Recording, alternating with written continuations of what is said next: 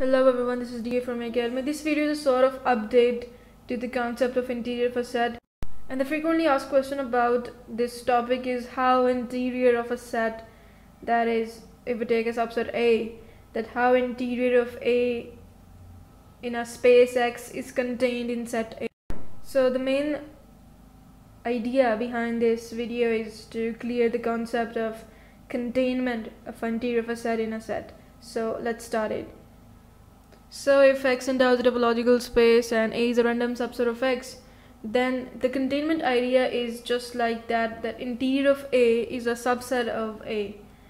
That if this is space X and this is the random set A, so what we have to prove is that interior of A, this circle is the interior of A, is the subset of A. And how this is a subset of A? This is just as by using the definition of the interior of a set.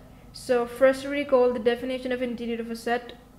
So the definition is union of all of the open subsets of A, that A is a subset of X, is known as interior of A, and it is represented by A dot or A whole and also by int of A. So both are acceptable form of denoting interior of A. So the target is to prove how we can say that interior of A is contained in A, that interior of A is a subset of A. The target is that how this is a subset of A, where it is a subset of X.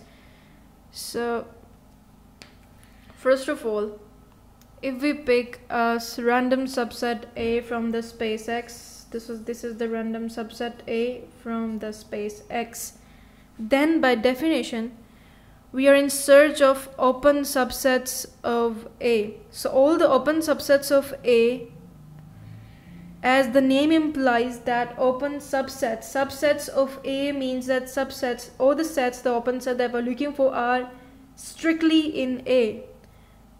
So let's assume there are 3 open sets of A, 1, 2 and 3.